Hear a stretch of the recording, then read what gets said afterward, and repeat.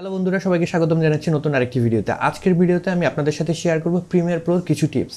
যারা আমার মতো নিয়মিত ভিডিও এডিট করে থাকেন, যাদের ইউটিউব চ্যানেল রয়েছে, কন্টেন্ট ক্রিয়েট করেন, তো আপনাদের দেখা যায় একই ধাঁচের ভিডিও নিয়মিত এডিট করা হয়ে থাকে।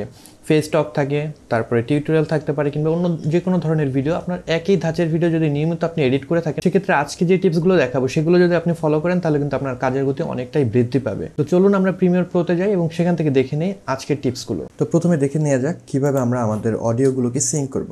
তো এখানে আমি দেখা যায় নিয়মিত একই ধরনের ভিডিও এডিট করে থাকি, আমার যেখানে কথা বলি এবং তার সাথে অডিও থাকে। তো আমি যে ক্যামেরাটা দিয়ে শ্যুট করে থাকি সেই ক্যামেরাটাতে অডিও ইনপুট জ্যাক নেই, সো আমার সেপারেটলি অডিও রেকর্ড করতে হয়। তো এখানে রয়েছে আমার অডিও ফাইল সেটি, এবং এখানে রয়েছে আমার ভিডিও ফাইল।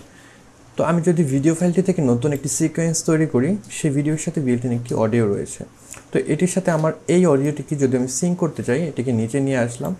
তারপর আপনারা দেখবেন এখানে আমাদের যে অডিও লেভেল সেটি শো করছে। আমি যদি এখান থেকে অল প্রেস করে আমাদের হুইলটিকে ঘোরাই, তাহলে এই অংশগুলো বড় হবে, তাহলে কিন্তু আমরা আরও প্রপারলি দেখতে পারবো। তো আপনারা দেখতে পাচ্ছেন এখানে অডিও যে লেভেল সেগুলো শো করছে, বা ওয়েব লেন্থ রয়েছে সেটি শো করছে।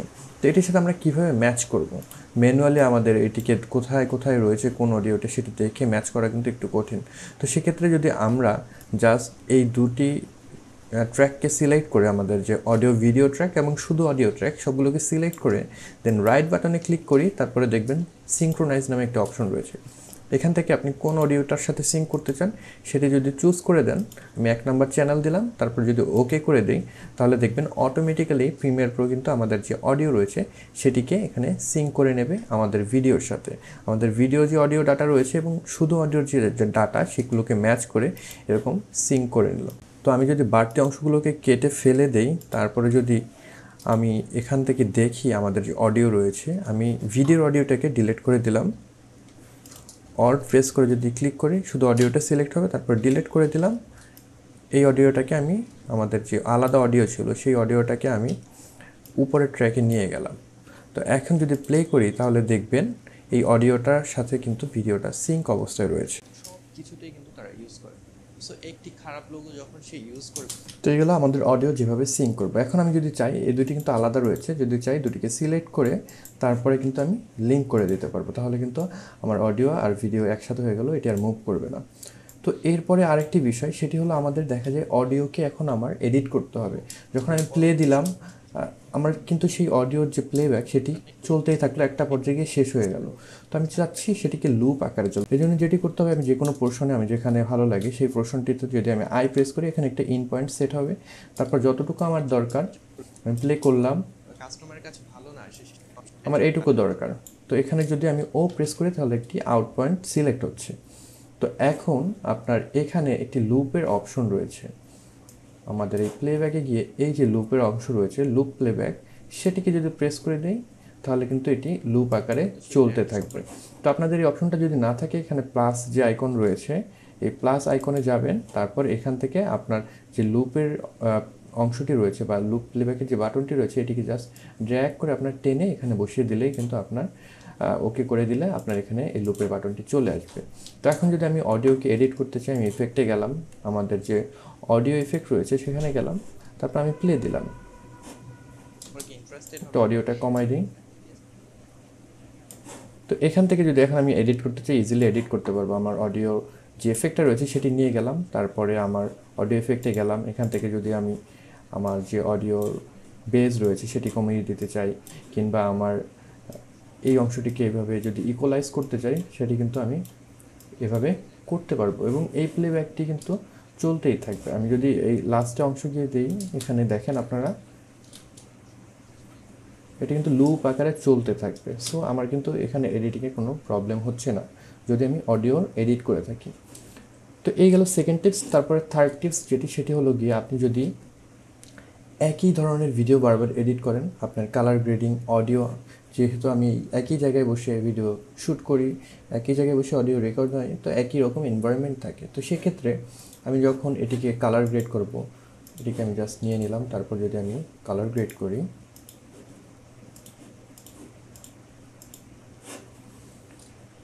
জাস্ট এখান থেকে আমি নর্মাল আপনাদেরকে বোঝানোর জন্য হালকা একটু কালার গ্রেডিং দেখাচ্ছি। জাস্ট হোয়াইট ব্যালেন্সটাকে ঠিক করলাম, তারপরে যদি আমি এখান থেকে জাস্ট আমার শ্যাডো অংশে একটু টিল কালার দিলাম, একটু অরেঞ্জ কালার দিলাম আমার হাইলাইট অংশে।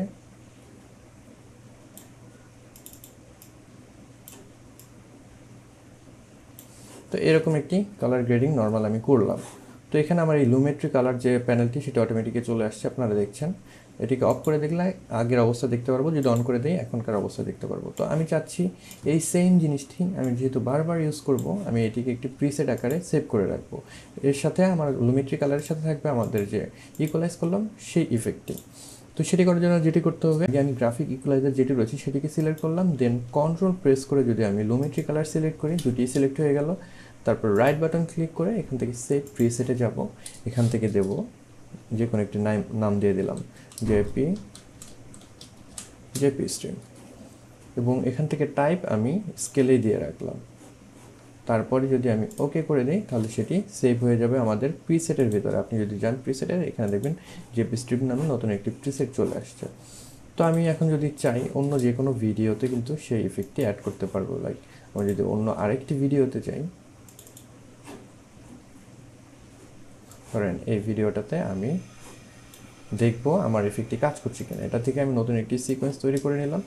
তো এখানে আমার অডিও কালার গ্রেডিং কিছুই করার নেই। আমি যদি ইফেক্টে যাই, এখান থেকে জেপি স্ট্রিমকে জাস্ট ট্র্যাক করে নিয়ে আসি, আমার কালার গ্রেডিং যে লুমেট্রি কালার রয়েছে সেটি ইফেক্ট হয়ে গেল, অ্যাপ্লাই হয়ে গেল। তার সাথে সাথে আমার যে অডিও এফেক্ট রয়েছে গ্রাফিক ইকুয়ালাইজার 10 ব্যান্ডসের, সেটাও কিন্তু অ্যাপ্লাই হয়ে গেল। তো এইভাবে কিন্তু আমরা খুব দ্রুততার সাথে আমাদের যে প্রিসেট অ্যাপ্লাই করে আমাদের কাজের অর্ধেক অংশ কিন্তু আমরা কমপ্লিট করে ফেলতে পারি।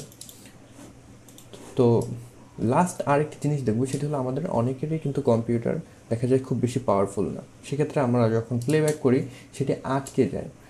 যেরকম আমি যদি এখানে ফুল প্লেব্যাকে দিই, এখানে কিন্তু আমার যদি ভিডিও প্লেব্যাক দেই, এখানে কিছুটা ল্যাগ দেখতে পাচ্ছেন। তো এই ল্যাগটি যদি এড়াতে চাই, আমাদের যেটি করতে হবে, এখানে কিন্তু অলরেডি কালার গ্রেডিং যে সেটি ইফেক্ট অ্যাপ্লাই করা আছে, এটিকে যদি অফ করে দিই তাহলে দেখবেন অনেক স্মুথলি চলছে। কিন্তু এই কালার গ্রেডিং অ্যাপ্লাই করার পরে সেটি রিয়েল টাইম প্লেব্যাকে অনেক প্রবলেম হচ্ছে। সেক্ষেত্রে আমরা যেটি করতে পারি, এখানে আমাদের দেখবেন রেজুলেশন সিলেক্ট করার একটা অপশন রয়েছে, প্লেব্যাক রেজুলেশন। তো সেটিকে যদি আমি ফুল থেকে 1/4 করে দেই, সেক্ষেত্রে কিন্তু আমার এটি খুব সুন্দরভাবে প্লে হবে। তো এডিটিংয়ের সময় সেটি কোনো আমার এফেক্ট করবে না। এর চেয়েও যদি এক্সট্রিম কন্ডিশনে থাকে আপনার কম্পিউটার, প্লেব্যাক করতে পারছে না 1/4 যে রেজুলেশন রয়েছে সেটিতেও, সেক্ষেত্রে আপনি যেটি করতে পারেন, এখানে এফএক্স একটি বাটন রয়েছে, গ্লোবাল এফেক্ট স্মুথ। তার মানে আপনি যত ধরনের ভিডিও এফেক্ট অ্যাপ্লাই করেছেন বা এফেক্ট অ্যাপ্লাই করেছেন সেগুলো এটাতে যদি ক্লিক করে অটোমেটিক্যালি মিউট হয়ে যাবে, বা সেটি টেম্পোরারি অফ হয়ে যাবে। আপনি যদি রেন্ডার করেন আপনার এফেক্টগুলো আপনি দেখতে পারবেন, বাট এখানে রিয়েল টাইম প্লেব্যাকে সেই এফেক্টগুলো দেখা যাবে না। তো এটি আপনার যদি না থাকে, সিমিলার ওয়েতে এখানে প্লাস বাটনে ক্লিক করে আপনার যে এফএক্স আইকনটি রয়েছে এখানে ড্র্যাগ করে নিয়ে আসলে একটি চলে আসবে, দেন ওকে করে দিতে হবে। তো এখন যদি আমি প্লেব্যাক দিই, এটি কিন্তু রিয়েল টাইম আমি প্লেব্যাক করতে পারবো। আমি যদি ফুল যে রেজুলেশন দিই সেটিও দিই, আমার এখানে কিন্তু খুব সুন্দরভাবে এটি প্লেব্যাক করা যাচ্ছে। তো এভাবে কিন্তু আমরা আমাদের যে প্রিমিয়ার প্রোতে ভিডিও এডিটিং প্রসেস রয়েছে সেটিকে কিন্তু অনেক বেশি ত্বরান্বিত করতে পারি, আমাদের কাজের গতি অনেক বেশি বাড়িয়ে নিতে পারি। তো আশা করি আপনারা এগুলো অ্যাপ্লাই করে দেখবেন আপনাদের ওয়ার্ক ফ্লোতে। তো এই ছিল আজকের ভিডিও, আশা করি আপনাদের ভালো লেগেছে। যদি ভালো লেগে থাকে তাহলে অবশ্যই লাইক করবেন, এই চ্যানেলে নতুন হয়ে থাকলে সাবস্ক্রাইব করতে ভুলবেন না। আইল catch you guys on the next one. Until then, good bye.